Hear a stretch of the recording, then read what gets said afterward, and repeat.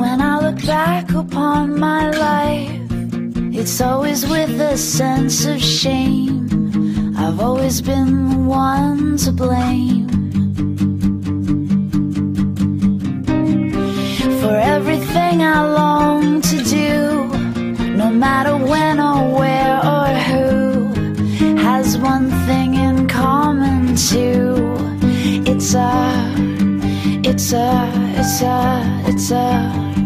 It's a sin.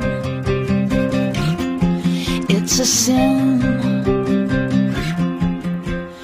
Everything I've ever done, everything I'll ever do, every place I've ever been, everywhere I'm going to, it's a sin. At school they taught me how to be so pure in thought and word and deed.